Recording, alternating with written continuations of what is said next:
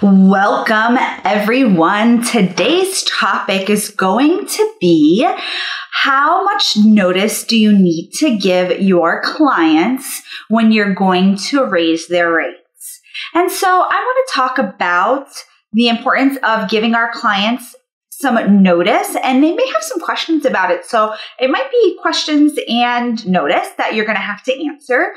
I would say the general rule of thumb is at least 1 month, if not 2 months.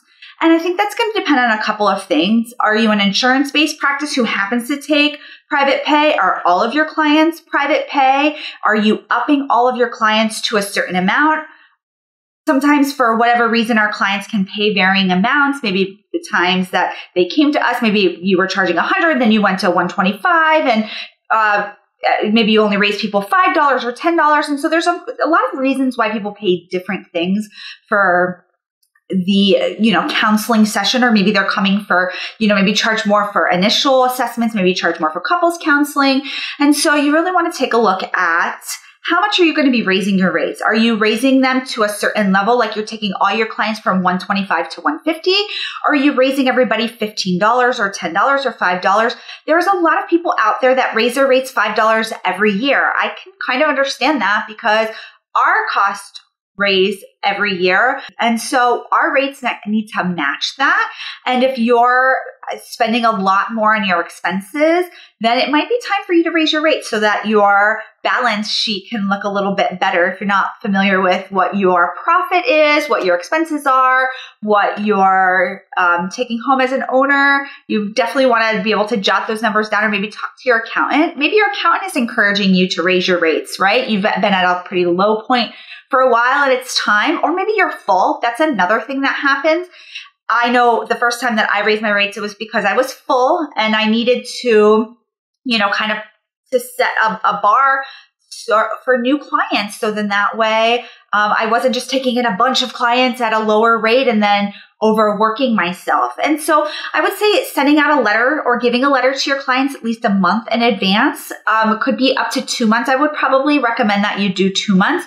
Or if you decide to do it at the beginning of the year, give your clients a couple months notice, either through letter, just having verbal conversations with them, and then having them re-sign any financial paperwork that they've completed in terms of what their contracted rate is going to be with you. And so you just want to make sure you have all this paperwork, especially in the client's file, all up to date. And so if you're having these conversations, you want to do it 1 to 2 months beforehand and just let them know. And if they ask, like, why are you raising your rates? You can talk about, like, if you're comfortable and this is your style, like some of the rising costs that you have, or just some of the things that are happening for your business. A lot of the times we don't realize it, but our clients see things about our business that maybe we don't realize that they do. Maybe like your couch is old and you need a new couch, or you need to upgrade your office, or you need to move offices. That was a big thing, is when you're moving offices or you're adding services, or even a coffee maker up at the front. Coffee supplies can be quite costly. And so you might need to raise your rates to be able to afford some of the things that you want to do. Trainings, right? Trainings cost money. And you need to make sure that you're both living, doing the trainings, offering coffee, offering the services, and making sure that your expenses aren't out of control. And so raising rates are one way that you can maybe make your balance sheet look a little bit better in terms of your profit, in terms of your pay, and in terms of your expenses. Because if you're bringing in more money, then your expenses can raise if you need to raise them. And so you have a couple of options. Again, you can either raise everybody a flat rate, or you can decide to bring everybody to a certain level. And again, a good rule of thumb is 1 to 2 months. I want to give a shout out to TherapyNotes, our sponsor for this talk, Alive with Amanda. If you're looking for an electronic health record, something that you can put your fees in, take payments from there, even send letters to clients, definitely check out TherapyNotes. That's a great thing, is that you want to make sure that you both give your clients a piece of paper that outlines this, and maybe have them sign something that outlines your new financial policy, and make sure whoever answers the phone knows that you've raised your rates. You want to make sure if you have your rates listed on your website, that is on there on your Psychology Today. So then that way this is everywhere, so everybody knows that you've raised your rates.